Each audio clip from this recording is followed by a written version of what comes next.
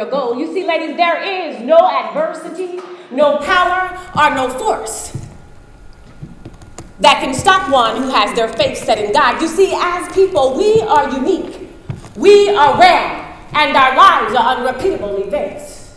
You see, God is with us, in us, through us, and for us. And where God is, there can be no imperfection. Good afternoon, and we are at a glimpse of greatness. I'm Dr. Kimberly Ellison, and you know, I've been blessed to move from the projects to a PhD. You see, and most people think that PhD is a doctorate of philosophy, but to me that PhD stands for purpose, hope, and determination. You see, in the 7th grade, I was considered at risk, but I remember Miss Nancy Carrigan. You see, she didn't just give me a poem, she gave me my life's mantra. It was called, I'm determined to be somebody someday. And that poem still rings true in my ears as a woman. It still rings true through every stage of my life. It was written by William Herbert Brewster to the Negro youth. And see, what I thought is I was getting in front of a 7th grade class to just tell a story about a poem, but I did not know that it would become my life's mantra. So I can still hear it today, and it goes a little bit like this. It says, there's no royal blood coursing in my veins. No great family background for me remains. You see, I haven't had a chance as others have had. And my living conditions have been kind of bad.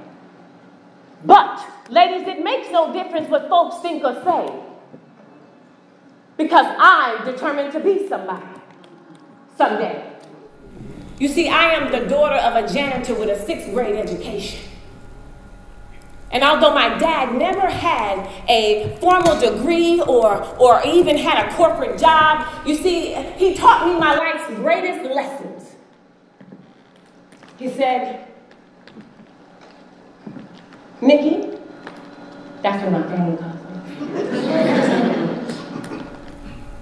Your history is the passport to your destiny. And then he told me that just because it hasn't been done in your family doesn't mean that it can't be done. You see, those were the lessons of a maintenance man, a janitor, whose keys hung on the side of his pants buckle. You see, they didn't just open up doors to the classroom to clean them, but what my father's keys did was open up my destiny. You see, by him not finishing school, what he did was give me a glimpse of my greatness. And so one thing I had to find out, ladies, is I had a choice. I had to choose between my history and my destiny. You see, I had a choice. And much like you have a choice on today. You have to choose between the glimpse and the gap. You see, I have this PhD and I was on this journey, but before I started this PhD, I could see myself graduating. But the reason I started it because I wanted to change the leaves on my family tree. You see, I wanted to change the generational disposition of my bloodline.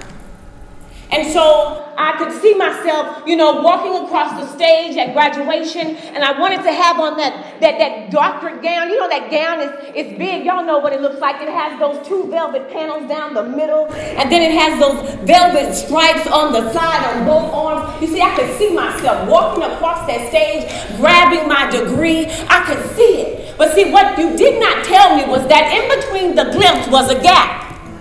Yes, ma'am. Nobody told me about the gap. So it took me 7 years to move from my glimpse to my reality. You see, when you think about the glimpse was the vision that I connected to. The glimpse was the thing, it was my expectation. You see, when you see yourself, you create an expectation. So I held on to the expectation. But see, there was something between the gap and the glimpse that I didn't have a clue about. You see, a glimpse is what that means, ladies, is to see or perceive briefly. But see, the gap, that is a break or a hole in an element or one object, or it could be between two objects. You see, along the journey, no one ever told me that the glimpse was there to tell me my destination, but the gap was there to help me find my determination. And so as I was looking for this glimpse, I found that there's only some things that you can learn in the gap that the glimpse can't teach you. You see, the glimpse came to show me my possibilities. But the gap, ladies, comes to challenge your abilities. So I had to choose between where I was and where I was going. But it's something about the glimpse. It never shows you when you're going to arrive. And I remember taking a trip. I had an opportunity, ladies, to go to the UK and speak on an international platform with women. I took the Kingdom Boss Chicks with me. Some of you all are here today. And we actually took this trip in anticipation and anxiousness, and we were excited because this was the first time that we were going to go on an international trip in ministry and working in the business, and we were going to take UK by storm. You hear me? So we were excited. We got on our plane, and I'm talking about, it was about 8 of us. And so we got on the plane, and we flew from the U.S. to Heathrow Airport. And we got to Heathrow, and if you know anything about, people who ain't never been to international, we looking around, and we looking at all the signs, and we're doing all this stuff. And so we get there, we get to the baggage claim, we get our luggage, and then we're like, okay, now we're going to go to our destination. Well, we found out that we had to take a train to actually get to our final destination. And so what happened is we got our bags and we got in tow and we was carrying them all and we was just excited looking at it, And we got up to the train, and so when we got there, the train wasn't there. So we sat there, they're talking, but what I did, I looked around and I saw this clock. And on this clock, the clock tells you how many minutes before the train arrives. So I looked at this clock, and we had a few minutes before the train arrived. But then as I could see the train coming, all of a sudden I hear over the loudspeaker, over the PA, I hear this voice. I hear this woman with a British accent. And she says, "Mind the gap." So I got excited. I was like, "What? Mind the gap? What that mean? We don't do that anymore."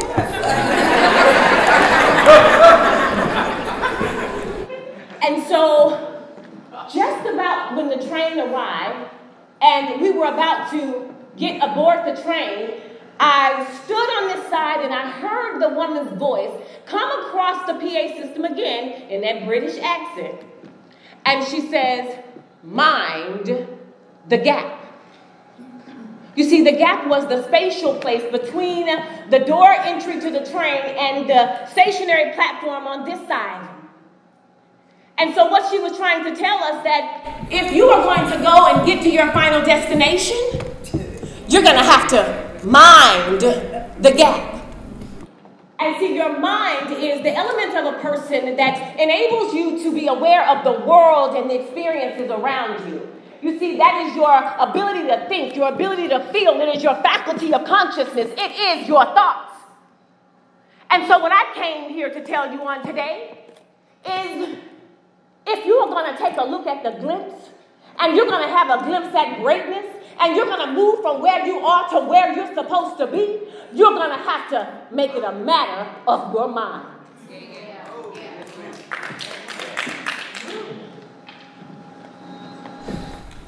You see, the glimpse comes to prepare you, but the gap comes to propel you.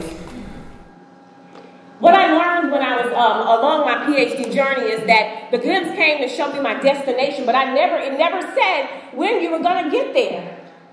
And what the gap did, it started to bring up some of my insecurities. It shined a light on my inabilities. It shined a light on my insecurities, and it shined a light on my ability to look at something and say, I might not be able to succeed. And so along the journey of this PhD, in those 7 years, I met the man of my realities. And we got engaged. I met him in January. He proposed in November. We got married. We built a home. And we got pregnant with our first child. Our first baby. Neither one of us had children. So we were excited. Can you imagine the excitement? You see, that was the glimpse. You pursuing your PhD and you get a husband in 9 or 10 months. Who would do that? And then you build a home and you get, do you understand, like, what do that? And so I was living in my glimpse. But see, then the unimaginable happened. I began to experience death and birth at the same time. You see, at the time that I was pursuing my PhD, and there were the expectations and the hopes and the dreams of me becoming this PhD doctorate candidate and to have a doctoral degree. At the same time that I was giving birth to that glimpse was the same time that I was giving birth to my daughter. I was giving birth to being a mother. I was giving birth to having daughter and mommy day. I was giving birth. But she was prematurely born and her lungs were underdeveloped. And so we lost her. My namesake, McCartney Nicole.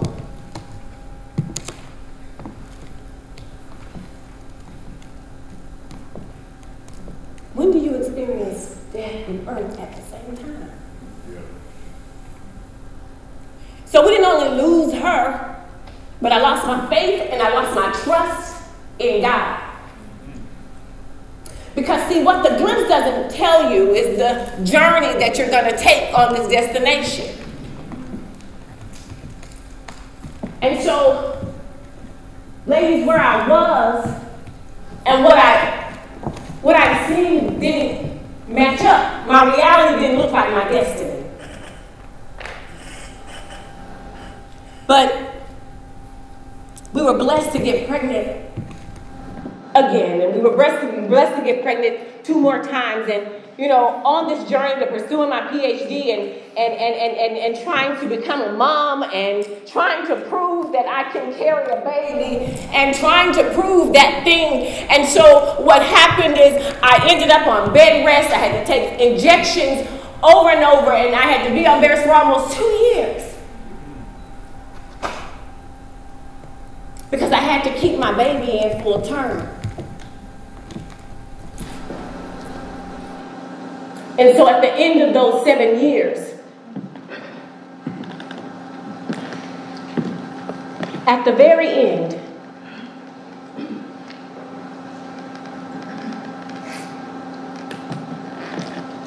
I put on that graduation regalia.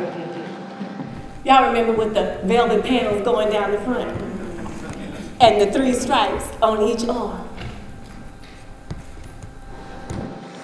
And I carried my daddy and my daughter across that stage.